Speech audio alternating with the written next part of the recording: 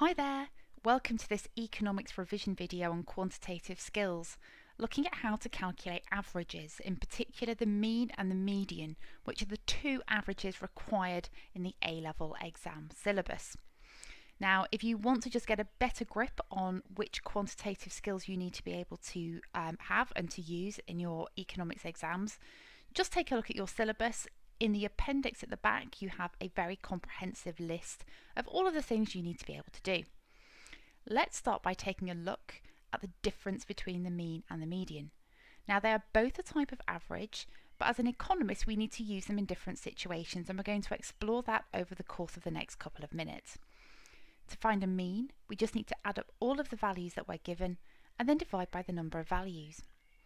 For a median, we arrange the values from smallest to largest and then simply identify the value that is right in the middle.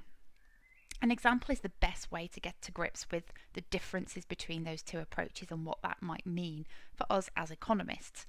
So the table shows us the annual salary of a group of 5 friends, and as you can see from the table, they all have quite different salaries, and that is going to have quite a big impact on the actual outcome when we calculate the two different types of average.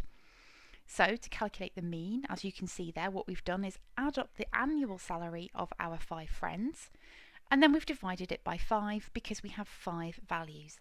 And that gives us a mean salary of 48,400.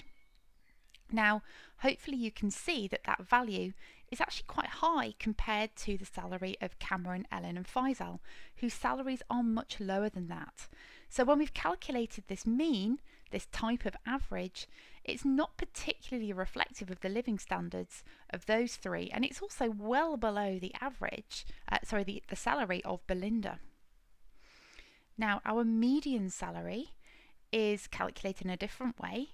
What we've done this time is order the different salaries from the lowest to the highest. So in that case, we would have Cameron at 18,000, followed by Ellen, then Faisal, then Deepak, and then Belinda as our surgeon at 110,000. In this case, Faisal's salary is the number in the middle, and that is 26,000. As you can see here, that is actually slightly more reflective of the living standards of 3 of our friends on the table. What's happened when we've looked at the mean is that Belinda's very high surgeon salary has in effect pulled up the mean.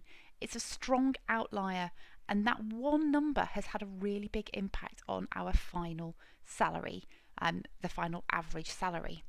So in this case, the mean is not a particularly good type of average for us to have used. So why would we use it? Well, it can be pretty quick and quite easy to use. So statisticians and economists like it because if you have the right pieces of information, it's an extremely quick calculation to carry out.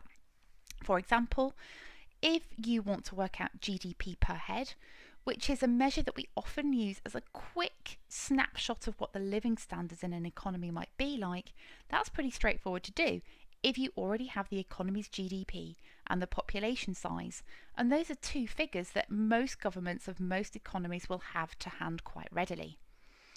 It's also usually a pretty good measure of the average if our data is normally distributed. That means that it takes the shape of that graph that you can see at the bottom there, where most of the data is concentrated around the middle. Now, the median is a lot better measure if the data is skewed in some way, and you can see that from the diagram at the bottom. In other words, the majority of the data is not in the middle, it's off to one side.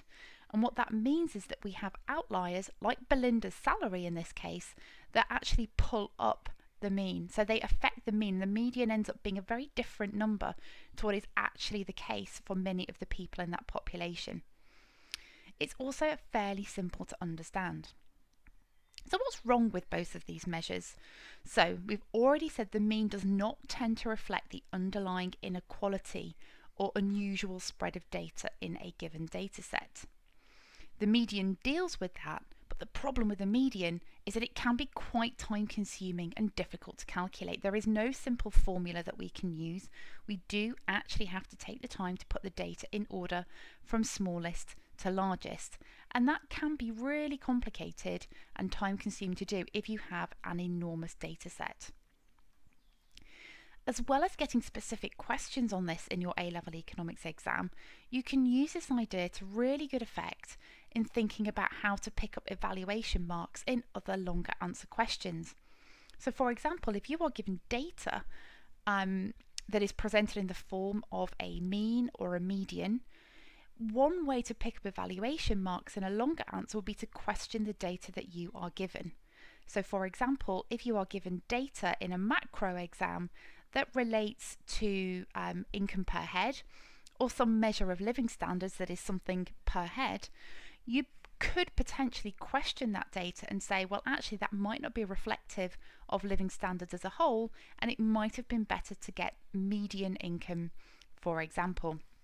So that's just a quick additional way and a little piece in your economics toolkit that could help you pick up some more marks in an exam. Do take a look out for our other revision videos on quantitative skills. Thanks for watching.